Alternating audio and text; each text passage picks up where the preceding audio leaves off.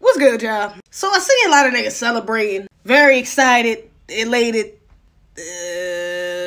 happy that Joe Biden won.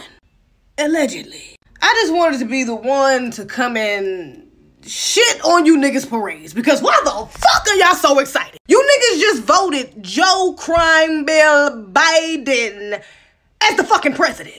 Again, allegedly, because Trump still might win. We don't know what's going on. The Dems are scamming. I don't know. Now, don't get me wrong. I ain't no damn Republican. And I damn sure ain't no damn Democrat. So I wasn't tripping on either candidate. However, I damn sure didn't want Joe to win. Or command me punk ass. The only connection either one of them have to the black community is locking us the fuck up. So, I'm just confused.